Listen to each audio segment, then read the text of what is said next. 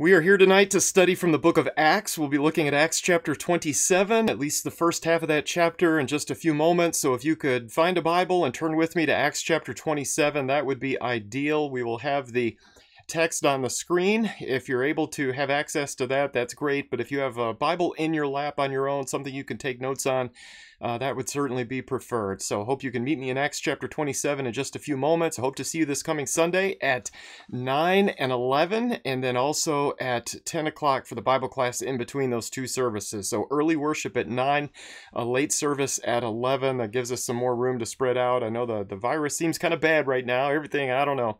So we'll see how that goes, but hopefully we can still be together and enjoy each other's fellowship and be spread out a little bit and be as safe as we can. So I'm looking forward to seeing you this coming Sunday, if at all possible, at 9 or 11, and then for the Bible class in between as well at 10 o'clock. Tonight we are continuing in our study of the book of Acts. So this is the book of gospel action, or some of the acts of some of the apostles, as it has been described. It is written by Luke, the beloved physician, a good friend of Paul, a helper of Paul, and he's writing to a man by the name of Theophilus, and he's giving Theophilus a history of the early church. By way of very brief review, just in case there is some chance that you are here for the first time tonight, we've been looking at the ABCs of Acts as a memory tool. And so we've assigned a successive letter of the English alphabet for each chapter in this book. The ascension in chapter 1, beginning of the church, carried and cured, determined disciples, empty jail, first deacons with the question mark, great hero, Stephen of course. How can I am Jesus, journey to Joppa, kingdom includes Gentiles, liberated again, missionary sent out, not gods but men.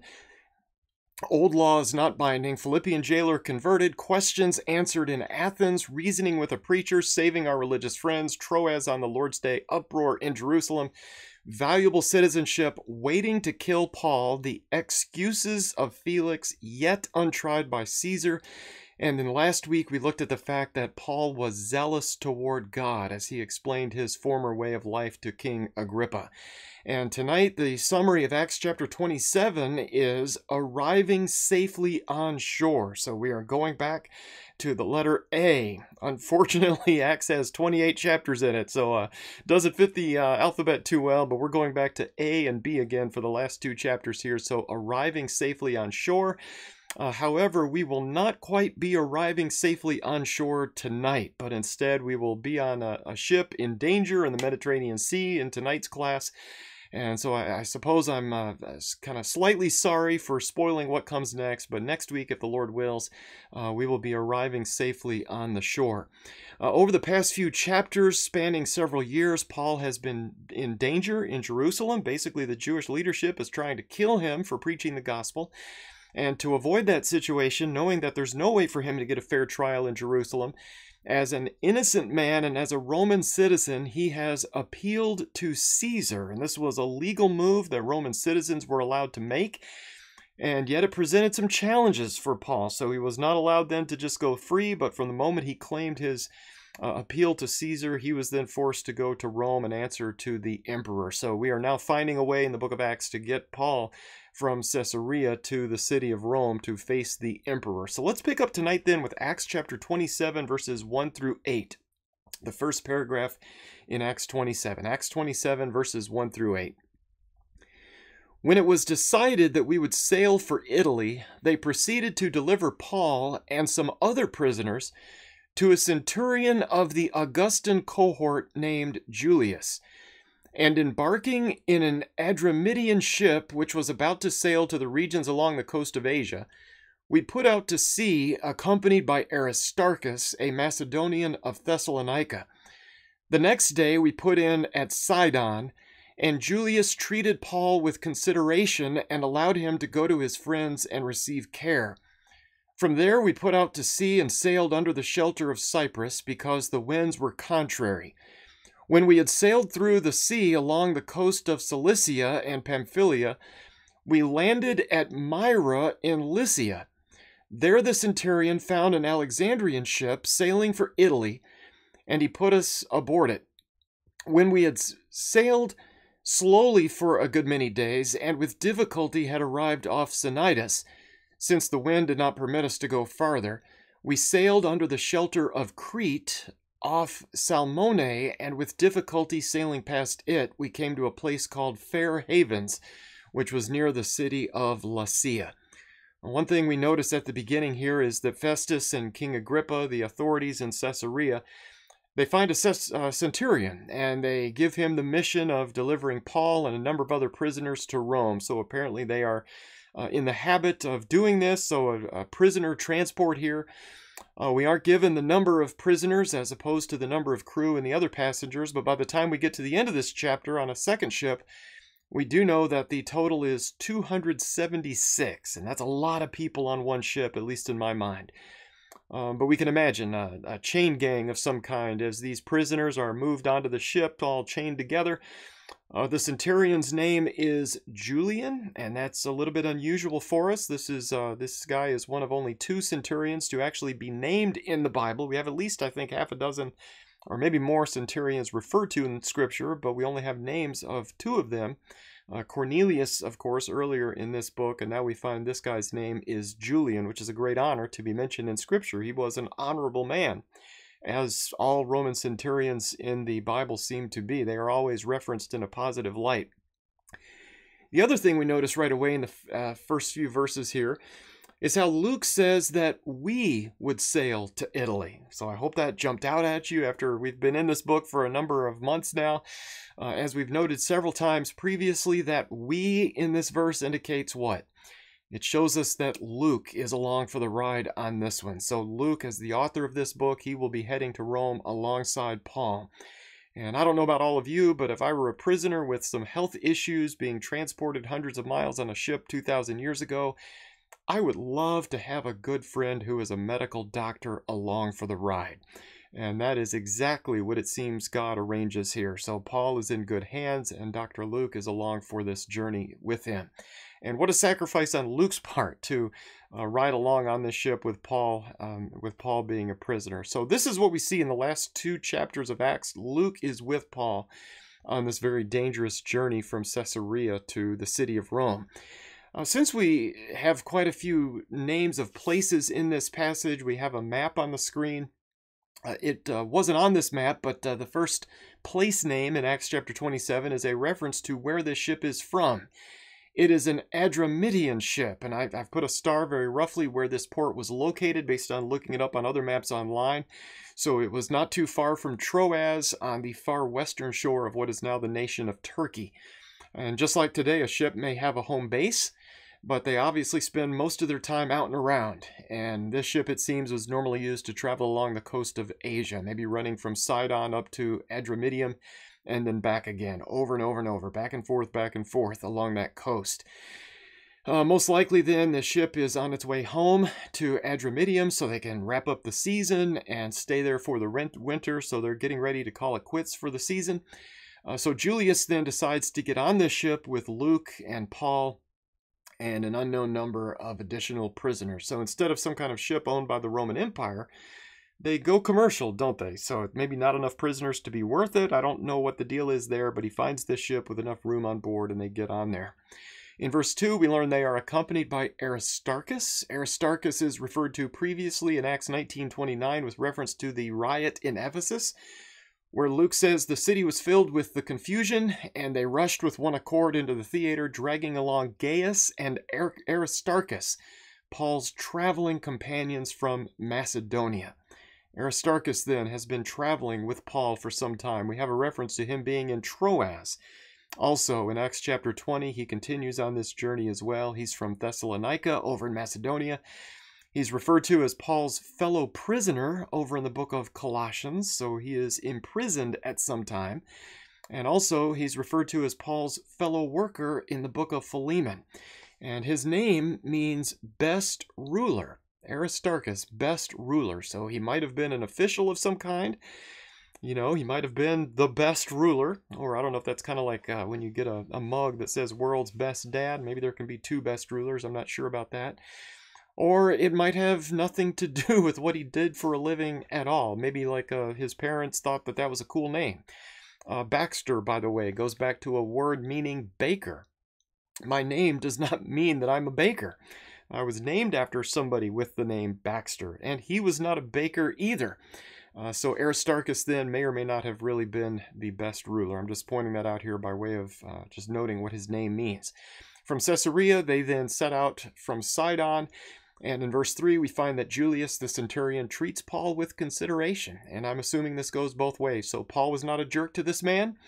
And in return, Julian treated him with some dignity as well.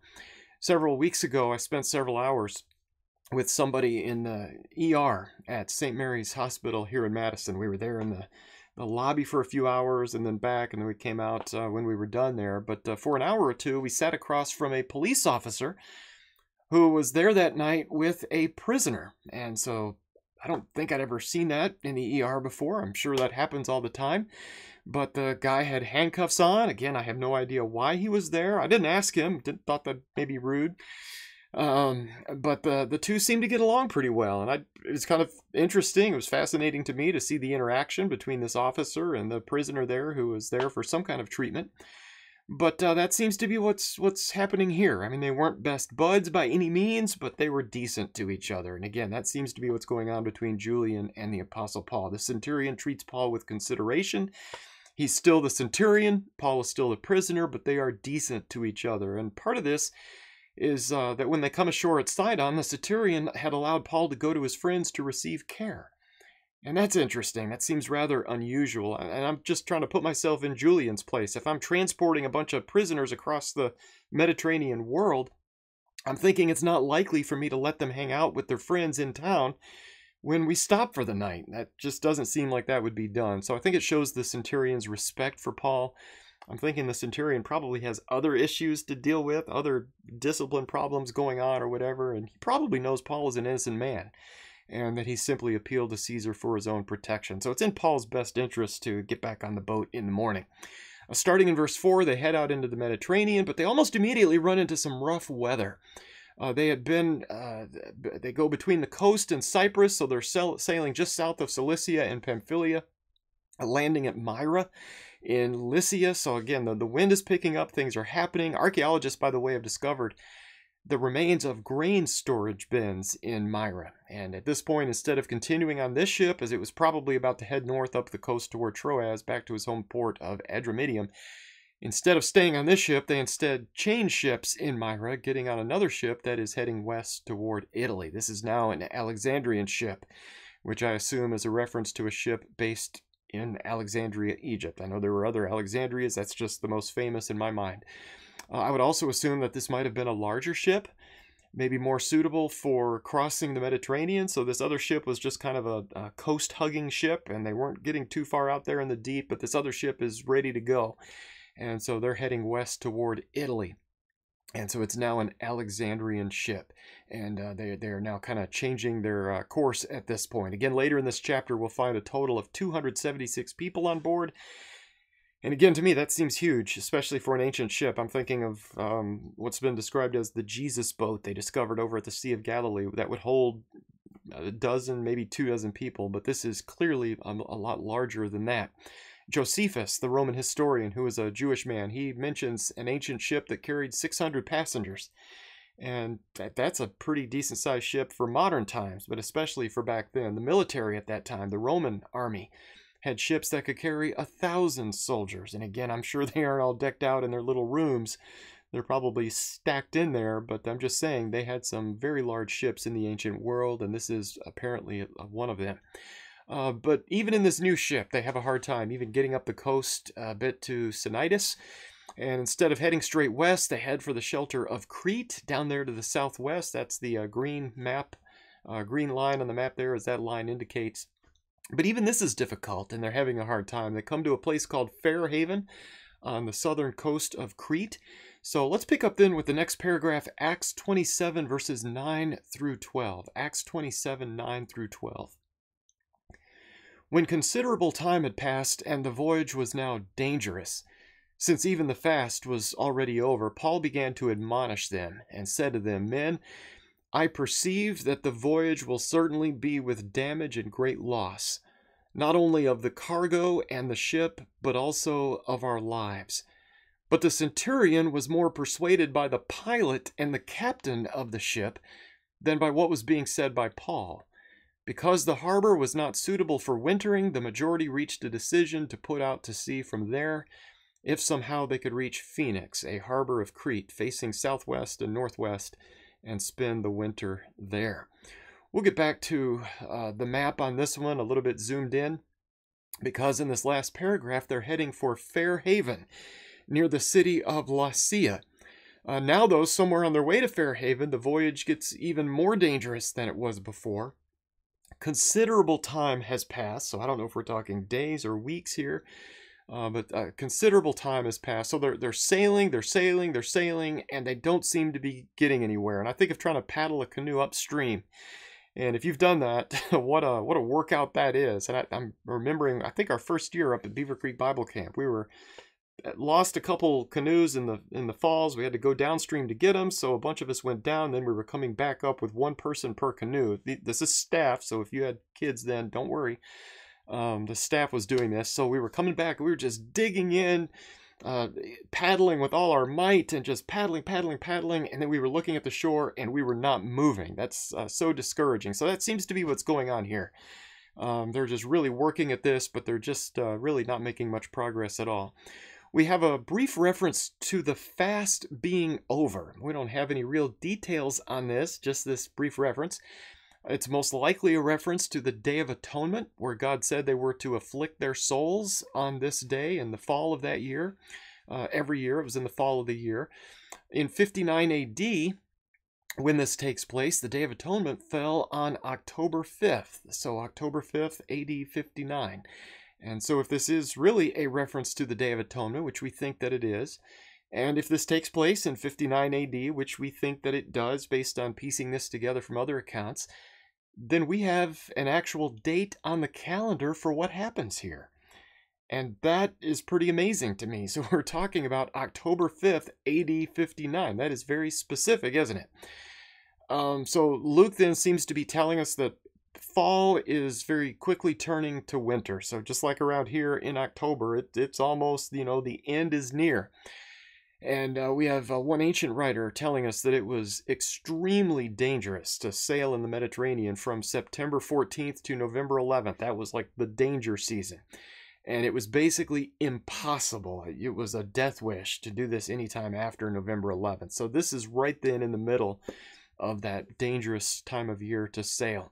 And, good for us. Luke kind of nails it down here. Paul then admonishes them.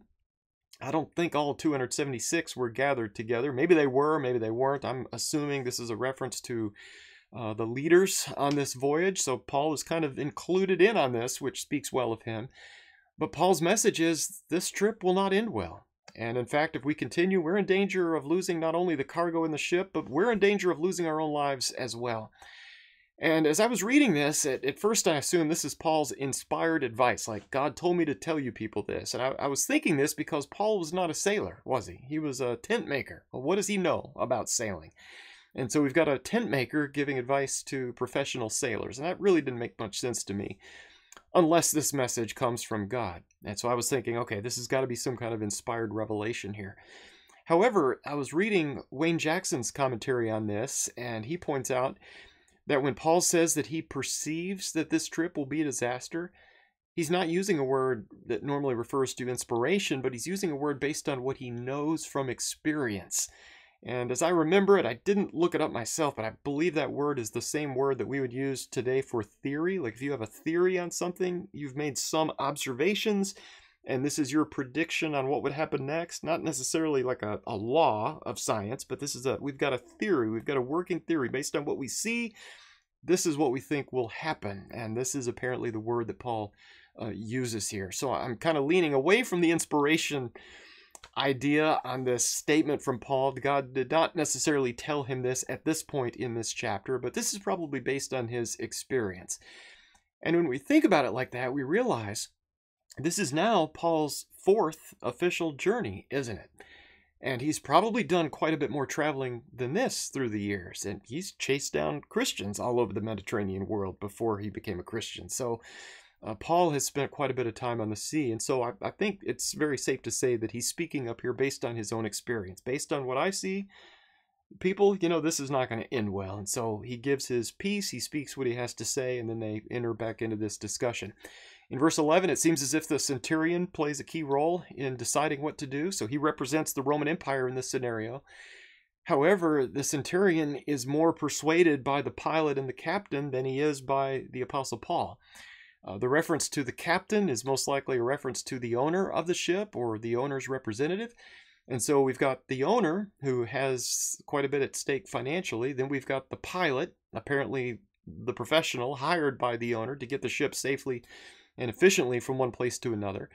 Then we've got Paul in this reference, a prisoner with quite a bit of experience sailing, at least being on ships in the Mediterranean. And we've got the centurion. And the buck stops with the centurion, but the centurion is more persuaded by the pilot and the captain as opposed to listening to Paul. And really, it's hard for us to blame the centurion. Maybe we can imagine being in his place. He's a soldier. This is not his deal. This is not what he does. He's not a professional sailor. So he's got this professional sailor, the captain, then he's got the owner of the boat. Surely these two men know what they're doing. And these two men are suggesting that they keep going. And remember, there is a financial consideration here. They got to get their cargo to where it needs to go. And then there's this prisoner over here who makes the case they need to stop right where they are or everybody might die. Well, it's not an easy decision to make, but the centurion is more swayed by the professional sailors than he is by Paul. And so they continue on this journey. In verse 12, the majority make the decision to put out to sea again. Just a quick note, the majority cannot always be trusted to make the right decision. Isn't that a good lesson? I think we can learn from this paragraph. It's not necessarily why this is in the Bible, but I think we have a lot of people today who read the words even of the Apostle Paul, and they say, oh, no, surely that can't be right. Okay, all in favor of doing it some other way, say aye. Doesn't that happen today? I think we kind of see that's, in a secular sense, what happened here. So I think this is probably one reason why we don't live under a true democracy in our country. We live under a representative republic, constitutional republic as it's been described. There is no perfect system, but this is one example, I think, in this chapter of a majority vote making a really, really bad decision. And we might take this as a reminder that the Lord's church is not a democracy, is it? The church is not a democracy. The Lord's church is a kingdom. The Lord is our king. He is our benevolent dictator, we might say. He makes all the rules. We answer to him, but he loves us. So he is the king who loves us. We don't take votes on what we believe, but we take our orders from him, and we are simply servants in his kingdom. Nevertheless, they vote, they put out to sea. They're hoping to make it over to Phoenix on the southwestern edge of the island of Crete. And it seems rather doable from a human perspective. It's not too far. We're going to be along the shore here. How bad could it be? So their goal is to make it to Phoenix and then to stay there for the rest of the winter.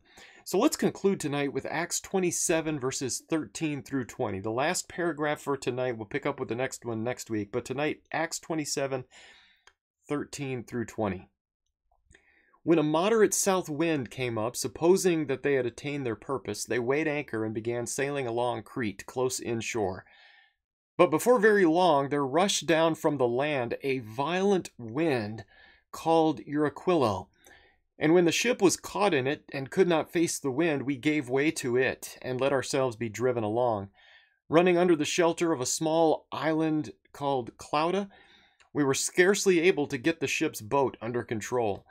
After they had hoisted it up, they used supporting cables in undergirding the ship, and fearing that they might run aground on the shallows at Syrtis, they let down the sea anchor, and in this way let themselves be driven along. The next day, as we were being violently storm-tossed, they began to jettison the cargo, and on the third day they threw the ship's tackle overboard with their own hands.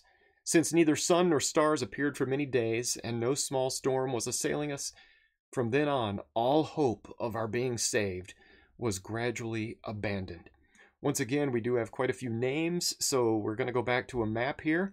They leave Fair Haven, hoping to get to Phoenix for the winter, but as they travel along the southern edge of Crete, a strong wind comes up, and it's common, so there is even a name for this wind, kind of like we might refer today to an Alberta Clipper or a nor'easter. We hear those words, and because of our culture, the way that we've been raised, we understand what those mean. And they've done the same thing, so they have a name for this wind. And the wind coming down from Crete pushes them along in a way that they cannot turn around to face it. So there's no way that they can adjust their course. They just have to go with it. Several months ago, I told you about my first time kayaking on Lake Monona. Back in the summer of 2020, kind of got a kayak to do some outdoor exercise type thing by myself, away from other human beings with the pandemic and all. And I had no idea what I was doing, so I put in at Esther Park Beach, just north of Southtown Mall, kind of on the southern edge of Lake Monona. And once I got out in the water, I knew that I made a very, very bad decision. Didn't look too bad from shore, but once I got just a few feet out, I said to myself, oh no, and I'm pretty sure I said that out loud. The wind was blowing, the waves were so high, I could not turn the kayak around without flipping over, because, you know, if you go with the waves, you'll roll. And so I just had to keep going. I just had to go perpendicular to the waves, and I'm like, I'm going to land somewhere, but I can't turn. So I don't know how this is going to end, but I'm just going that way. And that's the way it went. And thankfully, I ended up going down toward the Ohio River and kind of getting out of where the waves were really bad. But I think that's kind of what they're talking about here. Sometimes in a boat, you really don't have a choice as to what direction you're going if the weather's bad. And that seems to be the case here. They couldn't turn, and so they allowed themselves simply to be driven along. Notice in verse 16, Luke refers to running under the shelter of a small island called Clauda. Clauda was not on this map. So once again, I put a little star there, if you can barely see that, right over the last E in the word Crete. And so that indicates the location of the island called Clauda, just offshore of, just off the coast of Crete. So they stay close to that island. I believe this is the southernmost point in Europe. And it was in the news a few years ago. Some Russian men went down there, and there's this cliff, and they built a concrete chair. Looks like a dining room chair up on top of the cliff there, and it's just kind of labeled the southernmost point in Europe. But that was their mission. They accomplished it. So they are right there by Clauda. They stay close to that island. The wind is so fierce they can barely control the ship's boat. As I understand it, that's a reference to something like we would refer to as a lifeboat, a little boat they would tow along. They could use it to go into shore when they couldn't get this close with a big boat. And sometimes they would use it to place the anchor. So they'd put the anchor in the little boat, carry it over here, drop it, and then they'd pull the big boat along if they had to get it into a harbor or something like that. So instead of losing the ship's boat, it seems they either haul it in and bring it on board, or they tie it close to the ship, something like that. Also in verse 17, Luke tells us that they use supporting cables in undergirding the ship. Basically, they're holding the ship together with ropes that are passed underneath it to keep the ship from disintegrating in the water. That's a scary situation, isn't it? To have to hold your boat together like that. So they would kind of slip it down from each side and get underneath it and then tighten it up on the top just to make sure it didn't fall apart. Toward the end of verse 17, Luke says they were afraid that they might run aground on the shallows of Syrtis. The word Syrtis refers to a shoal, S-H-O-A-L, or a shallow, basically a sandbar. I think we're kind of more familiar with sandbars and rivers up here in Wisconsin. And again, I think back to our time on the Eau Claire River. When you're tubing or canoeing, hitting sandbars can be a real hassle. Really slows your progress going down the river. Well, in the Mediterranean, in a ship, in a storm, in the wind, hitting a sandbar could be disastrous. Not just, you know, kind of ruin your day, end your life kind of disaster. So they let down the sea anchor, and they allow themselves to be dragged along. So they may hit the sand, but they're going to hit it slower than they would have otherwise. This continues into the following day. This is a major storm. It keeps coming. I think one of the commentaries said the word that we would associate with typhoon is used in this passage here. So a very strong storm. So they start throwing stuff overboard. They start with the cargo. The items they are being paid to transport. So once they get rid of stuff that they were paid to transport, it's kind of no point in making the trip. But this is life and death. So they start with the cargo. The third day, they throw the ship's tackle overboard. So these are the items they need to operate the ship.